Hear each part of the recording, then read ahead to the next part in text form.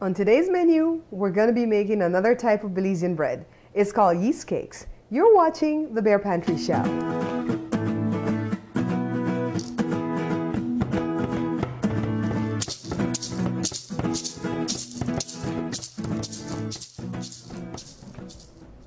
To make this yeast cake, we're going to start off with all-purpose flour, and I've measured out 9 cups in this big bowl. We're going to use evaporated milk this time, not coconut milk. I have a 1/4 cup of sugar, a 1/3 cup of butter, and I have this bowl right here because I'm going to put the yeast in it. We're going to use like 2 packs, and this is the, let me turn it this way, this is the active dry yeast. And if you don't have it in a package like this because you buy it by the pound like in bulk, you're going to need 2 tablespoons, and it's measuring tablespoons, okay? And I know a lot of Belize people ask me, is it measuring stuff or is it the stuff that you eat with? But it's measuring spoons and measuring cups that I'm using. So I'm going to open these 2 packages of yeast in 1 cup of warm water from this kitchen faucet. I'm going to put the 2 packs of yeast in there, and I'm going to add 1 teaspoon of sugar to it because for majority of my breads, this is what I do for the yeast. A cup of warm water, 2 tablespoons or 2 packages of the yeast, and 1 teaspoon of the sugar. So let's get that started. I put 1 pack in already, or 1 tablespoon if you're using a tablespoon. That's the 2nd pack. And then just kind of put the sugar there and don't touch it. And leave it there for about 15 minutes to let it rise.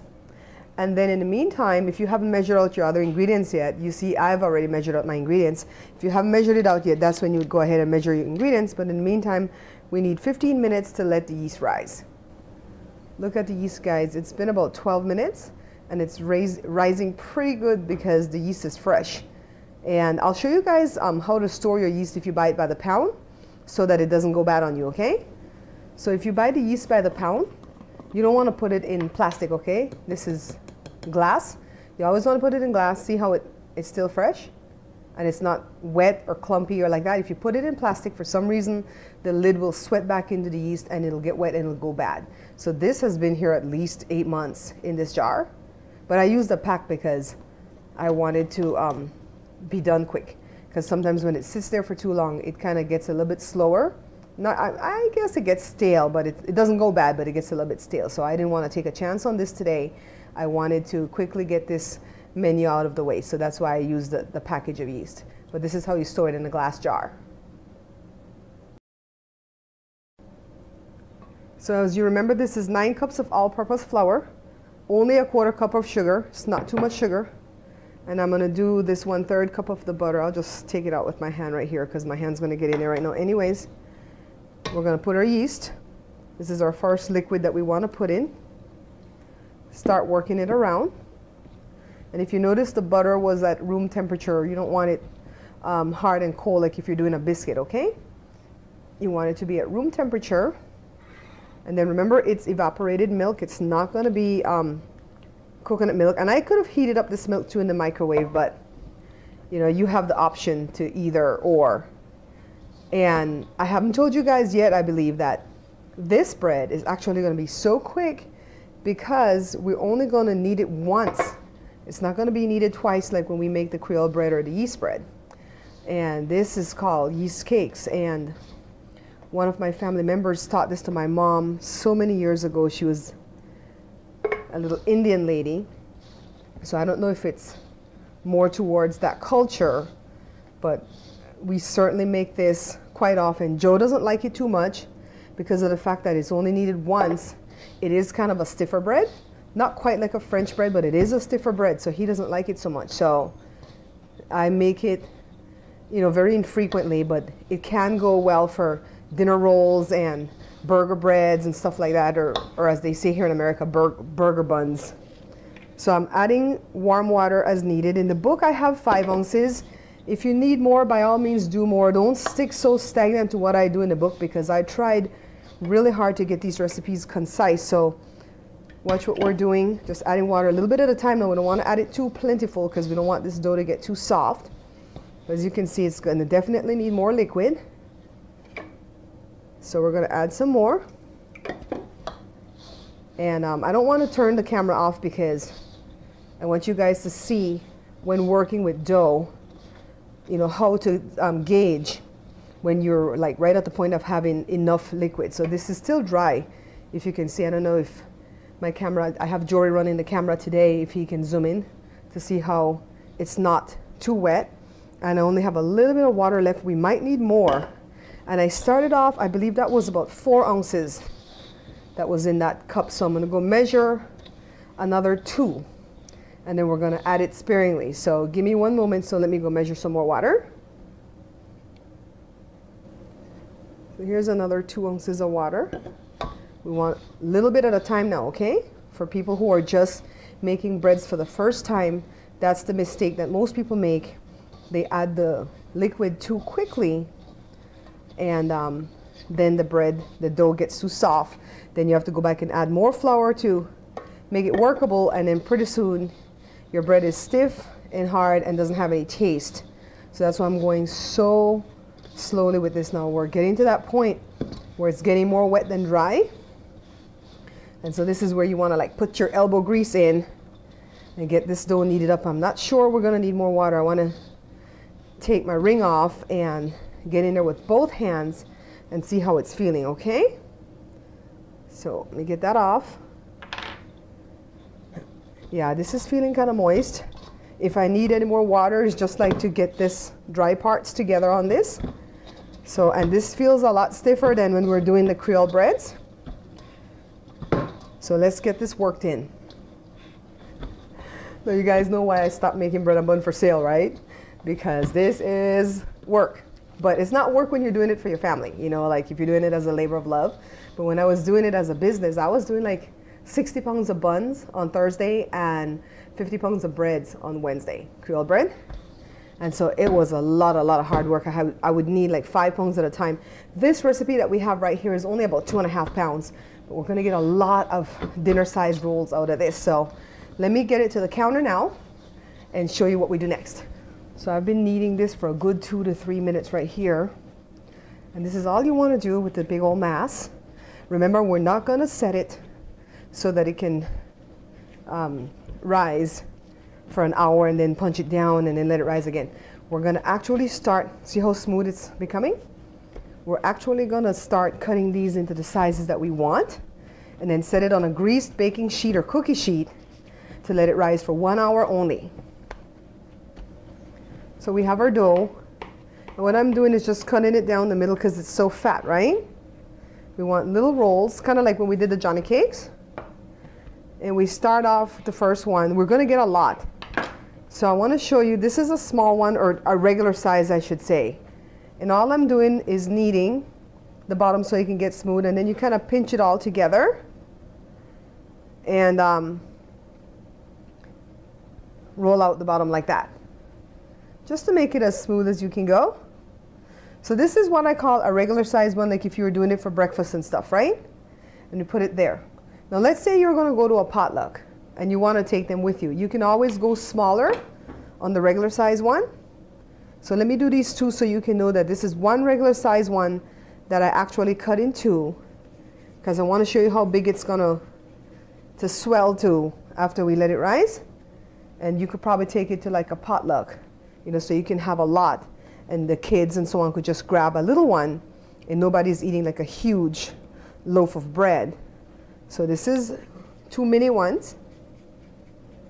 And especially if you're watching your weight and you want to eat some bread, you can always get away with these 2 little mini ones. Now let me show you a bigger size one that you would actually do if you wanted to make it for hamburgers. See, that's pretty big.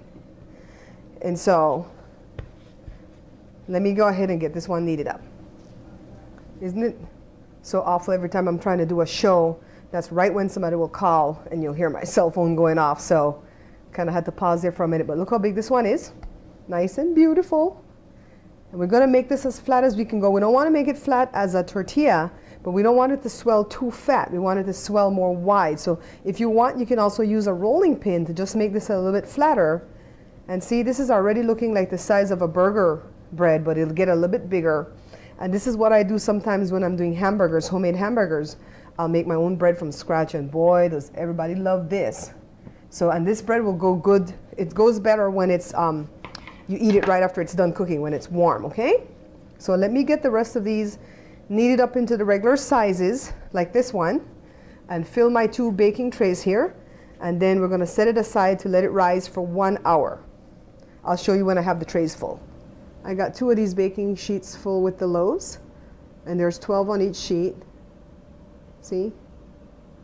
And then this little sheet right here in the back, there's only 3 loaves on it, but the reason I put it in this little cake pan right here is because I don't want to dirty one of my big sheets like this just for 3 little loaves. So I'm going to take a clean dishcloth that I use only for baking. I don't usually use my dishcloths to wipe the dishes that, see, this one's getting icky. I don't usually use that to cover my bread. I use clean, fresh ones that I use only for that purpose. And I'm just going to cover it up right here on the counter, and then within 1 hour I'm going to check back on them, and then we're going to get it ready for the oven, and it's going to be 350 degrees Fahrenheit for a very short time. I'm going to tell you the time when I come back and get it ready for the oven. In the meanwhile, this is only going to sit here. This one is probably going to rise before this one because these were made first, right, as I was going along. But we'll wait for both of them to be ready, and then we'll stick them in the oven, and then we're going to have these beautiful yeast cakes. It's been about 40 minutes since I set the bread to let it rise. Let's take a look. See that one big hamburger one that I made? It's nice, huh? So at this point, I'm going to set the oven so it can preheat on 350 degrees Fahrenheit. And that's going to take another, what, 6 to 10 minutes to preheat. So we could turn it on now because these are all swollen and beautiful. Let's go take a look at the one here in the little cake pan. See? They're nice, spongy. So we're going to go ahead and get this in the oven after it's preheated, and then I'll tell you guys how long it took to cook, all right? So I'm just standing here waiting for the oven to preheat so I can put the breads in, and I can't wait for them to be done because I love eating it when it's hot. And also I want to eat it for my dinner today with some type of fried fish or something.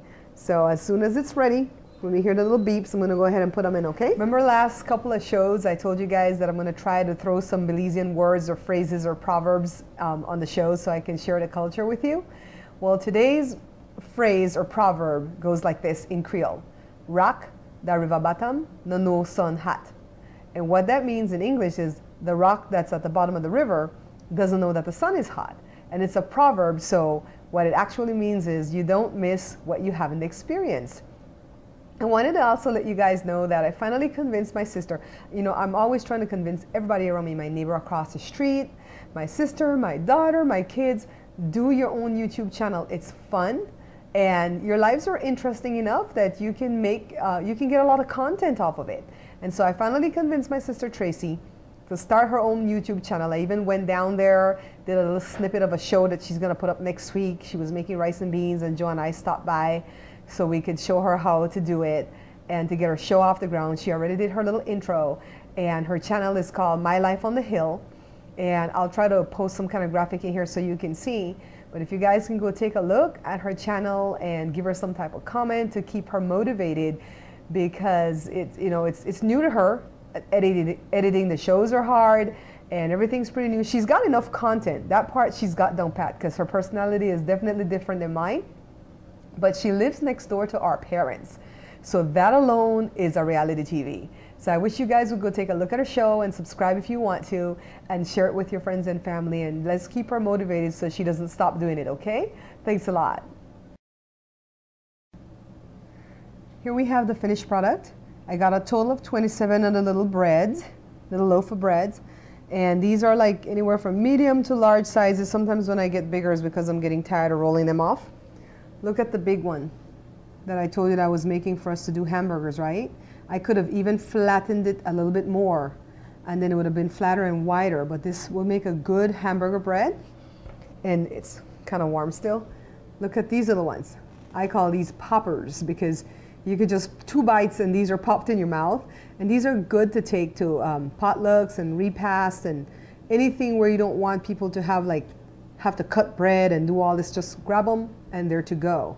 So let me get one cut open and put some butter so you guys can see what it looks like. And like I said, these are going to be stiff by tomorrow morning, but not stiff like French bread, just not as soft as Creole breads. And so what you want to do tomorrow is put it in the toaster. Ooh, ooh, ooh. And you can do that too. You could put a little bit of butter daubed on the top to make it not look white like that with the flour. And you want to put it in the toaster and toast it again, lightly toast it, and it'll come back just like it just came out of the oven. So you see how the butter melts in it because it's still hot? And you know I've been waiting for over an hour. Oh, by the way, it took 35 minutes to bake this whole lot, okay? And I'm baking the other 3 separately because it just simply could not fit in the oven with all of this that I had going on. I know that by now you guys are probably old pros at making bread, right? And see how simple this one was? I didn't even have to knead it twice, only once. I make this bread a lot when we're doing barbecues, or if I'm going to potlucks, or if I'm going to a repast, because it's quite a bit that I get out of the 9 cups. Or I like to do it also when I have house guests from out of town. As they sleep, I would get up pretty early in the morning, and like 5 or 5:30, I already have it kneaded off and setting it there to let it rise. And within an hour, I would get it baked, and when they're waking up, they wake up to fresh, hot, warm bread with their breakfast. And that's the kind of stuff that I like to do with it. Also, you can make this like if you're preparing for like a hurricane or something, and you want to have like powder buns and Johnny cakes and so on. This is one of the breads too that will go really, really well when you're weathering out the storm and stuff. I eat this with ham and cheese. We do it with hamburgers, like I told you. We do it with plain old breakfast. Sometimes I'll eat it just by itself, sometimes with butter, sometimes with jams or jellies, peanut butter, any type of cheeses. It goes really, really well with everything. Kind of like the Johnny cake. It's very versatile. I hope you guys make it and tell me how yours come out, okay? And by the way, thank you guys for subscribing, for watching, for sharing the channel with your friends and family, for commenting. I look forward to your comments so that I can respond. And I don't ever get, tired of people, telling me, well, I did this for my mom, I did this for my dad, they loved it. Oh, that feels so awesome, because that's why I created the channel, to share a little bit of the Belizean culture. Because if you guys are Belizeans, you know that the Belizean people on a whole, they don't like to share their recipes. And I kind of had to like peek around corners and stuff to get some of these recipes, but I love, love, love sharing it. And I love your comments, and especially if you ask a question, well, how much to use for this, and what do I do if this happens? I like that kind of stuff too. That's why I asked you to follow me on Facebook and follow me on Twitter, so you can have more direct contact with me than waiting for me to like look for the email from YouTube and so on and so on. So thank you guys so much for the support. There was somebody who bought 3 of my books recently from, I think it's from Texas. And that was such a blessing, not 1 book, but 3 books. That was awesome. Thank you so much. I receive all your love and your support. Until I see you guys again, take care.